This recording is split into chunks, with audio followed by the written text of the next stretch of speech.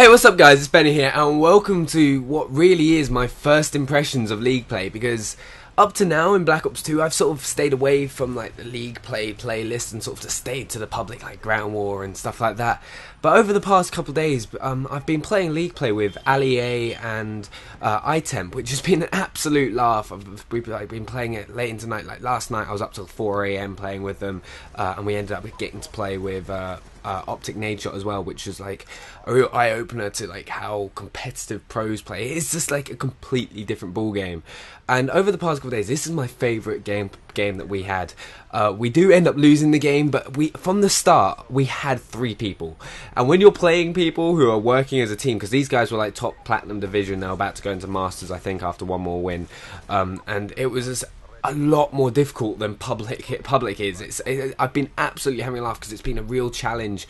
Like you always have to think 2 steps ahead of what you're doing. You can't just rush in and take it. Everyone has pretty much, we've ran into, because we're in masters solo now.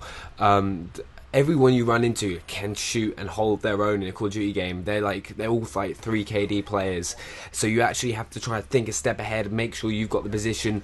And the thing that I've realised in this game, the reason we end up losing, we're in the lead for the whole game up until like the final minute and a half I think, and we end up losing it because we just because of lack of experience in League Play. Like every single person, Ali plays really well, he gets his score streaks in, locks points down. iTemp plays really well, and like we all played really well in this game. But just because we don't really play League Play, we have no experience in hardpoint. Like I can remember this one point, we all set up for the hardpoint because we thought it was at like where B flag normally is, and we all sat up there, and then suddenly it's at Monument, and and then the enemy team have got it, and we're just like, oh, dolt. And it's just stuff like that. It's really fun learning. It's like playing a new game almost, because it's just a completely different playstyle to how you play in public, and I've been having an absolute laugh. But we make like the rookie mistakes of rotating off the points too early and giving them too many free points, not rotating to the next point quickly enough and stuff like that, which because they've already set up. Because eventually, like something I've noticed when you're playing like full-man teams, if you've got a point on lockdown, like we do here, they just sort of give up for it after about 25 seconds. So you can have one person just hold the capture point while the other 2 people, or 3 people, it should be 3 people, but no, we had 2 extra people, like run and just lock down the next hard point, because it's always an identical rotation in hardpoint. And you also play Capture the Flag and Search and Destroy in the League Play playlist as well, which is really fun because it's game modes that like I was playing in Ground War never play, and it's been so much fun and kind of opened my eyes up to like playing different game modes and stuff like that.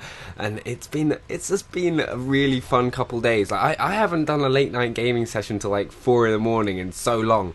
And like I was saying earlier, we're playing with Optic Nadeshot, who is like in one of the best Call of Duty competitive teams in the world, in Optic, where he's playing with someone who's arguably one of the best Call of Duty players in the world, Optic Scumpy and all that, and they've got a great team. And it's what's made me realise is it's a completely different playstyle and playset to how you play in public, and it's something that I kind of want to focus on and really focus on trying to improve, because I really generally did enjoy playing this. And I think after a while, I think me, iTemp and Ali A are going to try to do this a bit more, go for like masters and team and stuff like that with I think Fear Crowds as well. We're going to just kind of play it a bit more, because it's such a fun challenge. And if you guys haven't already, definitely go and jump on League Play, because it is a completely different game almost. I think that's one of the great things about Activision. I think it's Activision. I never can remember the Call of Duty companies. I'm useless with this, but I think they've set this game up to focus quite a lot on competitive play, and it's been one of those things that's been like booming over the past year, like how competitive is being watched, like the viewers on competitive is increasing, people's interest in competitive is increasing, and I can see why, because it's so fun to play. Like you get bored in public, and like, I noticed like a lot of people like you rage quit when you're losing and stuff in this. In League Play, you don't. You fight to the end. You literally just want to keep going and just try and win the game as badly as you can. Like you don't want to give up, and that's one of the great things. I very rarely saw people quitting out of the game, and that was really kind of like one of the aspects that I disliked about Call of Duty. Everyone always left, and that's been taken out from League Play. So if I was just wondering from you guys, if I was to do like a League Play series where I pretty much go through my experiences of learning like the competitive side of Call of Duty over the public side, because I really want to kind of like improve and become good at the competitive side, like because I know that I'm a pretty good player at the public side of things, but I want to improve and do this because it's fun locking down points and actually having to think tactically. Like, okay, you're locking down there, you're watching there, doing all the call outs, learning anchoring. I am a great anchor. That is something that I have learned. Well, no, not really, but that's the first thing we learned. Like on the first day of playing League Play, is that we have to have an anchor on hardpoint, and I'm so happy with that. Someone who locks and controls the spawn so you get the best spawn to get the best hardpoint, which we learned on slums because this guy was just literally anchoring the hell out of us, and we're like, what the hell is he doing? We're always spawning on the other side of the map. We kind of looked into it, and someone in like the Twitch chat just went, oh, he's anchoring the spawn. We're like, I'll be an anchor, I'll be the anchor.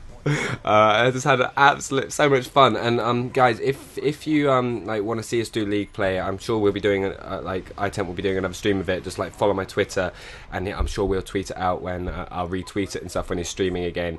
But guys, that's the end of the video, and I hope you enjoyed my first impressions of League Play. Thanks so much for watching, guys, and I'll see you all later.